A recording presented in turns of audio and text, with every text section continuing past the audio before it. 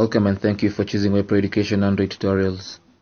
My name is Chris, and in today's video I'll be showing you how to delete tweets. If you've sent a tweet or tweeted and you want to delete that tweet, you can do it on the Twitter application on your Android device by following these instructions. So the first thing you need to do is launch the Twitter application and sign into your account.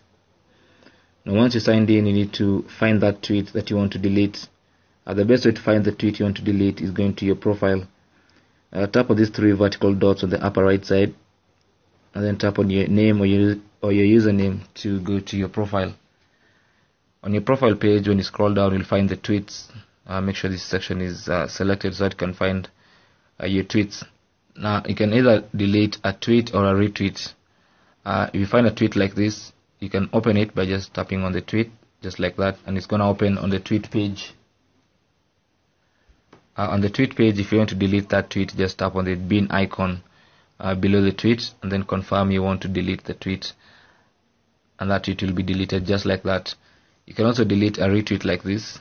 Just open it, just tapping in empty space in that tweet, and then tap on the delete button to delete that retweet.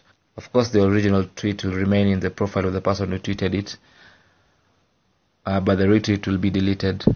And that's how you can delete tweets on Android. Thank you for watching. You can leave your comments and questions in the comments box below the video, and don't forget to subscribe and share.